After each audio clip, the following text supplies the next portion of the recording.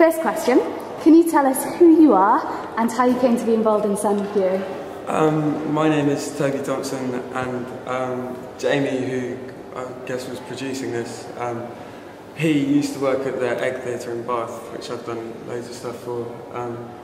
We did a play which we took to Edinburgh, to the Edinburgh Festival, and then Polar came there as well, and I did a project with him, so I knew them.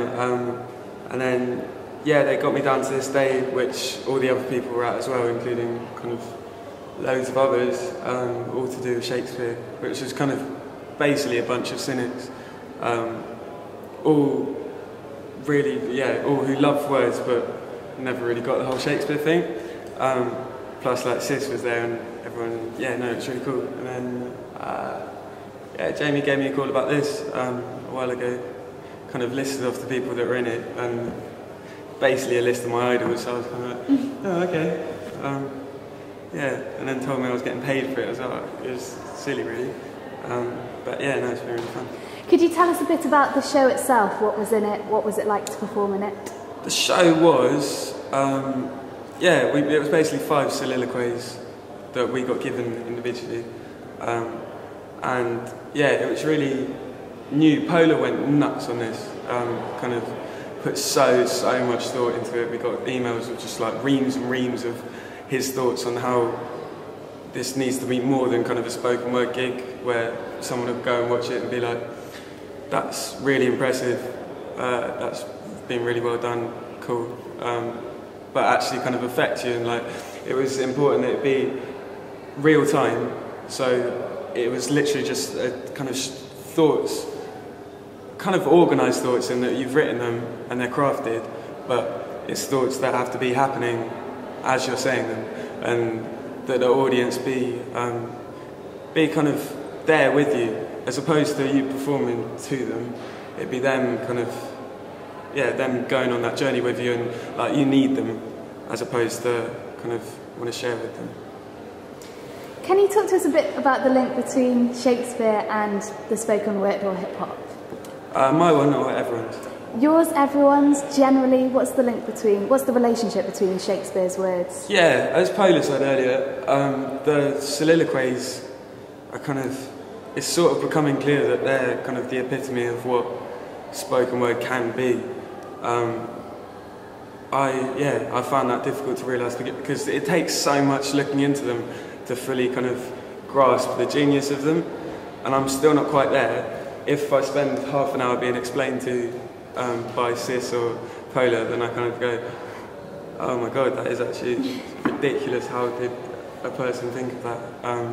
And it's all the way through as well. It's faultless. It's just faultless. I can't get my head around it at all.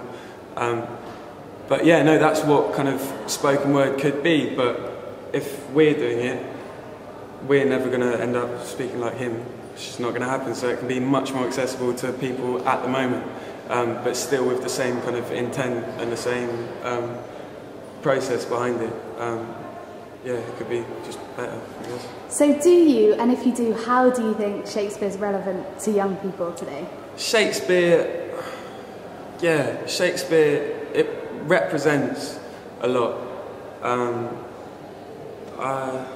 I'm still struggling to work out how imperative it is that it's Shakespeare as opposed to some other amazing language. It's becoming more clear as I'm explaining more about it because it's incredible. But yeah, no, it's just language in general. Like, I'm biased because I love it, but language is just helpful for everything, really. And the more imaginative you can be with it, the more you can express yourself. Like Sis said earlier, if you have a load of thoughts and then you can say them to someone, those thoughts are kind of, that's sort of like the journey we had doing the pieces today. Those thoughts kind of sort themselves out just by way of talking them through and organising them. If you have a load of thoughts and they're just stuck in your head, bouncing around, you just end up getting frustrated and doing whatever. Last question.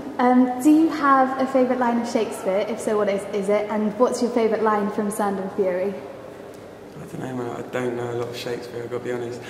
Polar's thing, he spent a good kind of half an hour out of our 2 days explaining to me what it meant. It was the weight of this sad time we must obey. Speak what we feel, not what we ought to say. The oldest hath borne most, and we that are young shall never see so much, nor live so long. Which, he said if he was 10 or 5 years younger, he would have got in a tattoo on his back. He's well into that. So that, yeah, kind of, I don't know how to explain it. Poor. But yeah, relating to spoken word, that's kind of, I can't remember, but it was deep when he told it to me. It was like really deep. But yeah, out of the Edmund ones, it was all good. I grow, I prosper.